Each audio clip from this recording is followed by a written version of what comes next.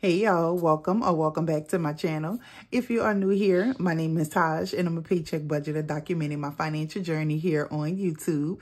If you are returning, welcome back, beautiful budgeter. In today's video, I'm going to be doing my January spread. So if you are interested in how I decorate my monthly, then stick around and keep on watching.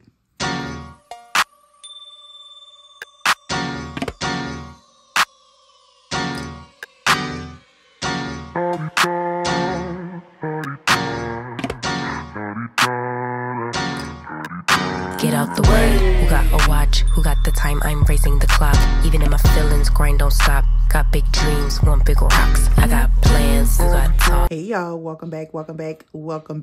So as you can see from the title, I am going to be decorating my spread for January. I can't even believe that we're actually doing a January spread so soon. I literally feel like I just finished doing November and then December came so quick, and now here we are getting ready to celebrate 2024. So yeah, y'all already know how I do this. If you are not new here, then you know that I just kind of play some music, speed up a little bit, and let you just watch me flow. So with that being said, we're gonna go ahead and jump right on into the video. And let me know down in the comments if you are deciding to decorate your spread for January. If you haven't been decorating your spread or your monthlies, let me know if you're starting to think about putting a little, you know, a little personality to your budget journal. So with that, without further ado, let's go ahead and jump right on into the video.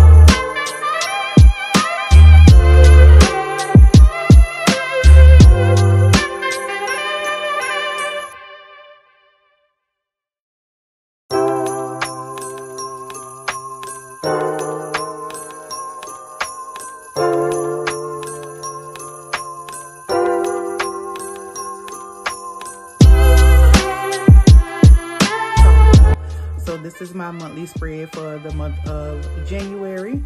So I do have my financial goal page. I don't usually, I never really recorded myself doing this page, but last month I ended up using this sheet to kind of write down some my like monthly variable expenses for my cash envelopes. And so I think I'm going to do that again for January. But yeah, so this is my spread. So this, I decided to decorate this page. This is my monthly. Happy New Year to those of you. If I don't put out another video before then, Happy New Year to everyone, to all of my beautiful budgeters. And then for my monthly and my expense tracker, usually I take up the first 5 or so rows on the expense tracker, but this time I decided to do it at the end of the month. So we'll see how that no spend go, how that works out. So yeah, y'all, that's it. That's all. If you like this video, if you like my channel, please give me a thumbs up and subscribe. Also, don't forget to hit that notification bell so that you could be notified each and every time your girl upload. And I will see you beauties in the next video. Bye, guys.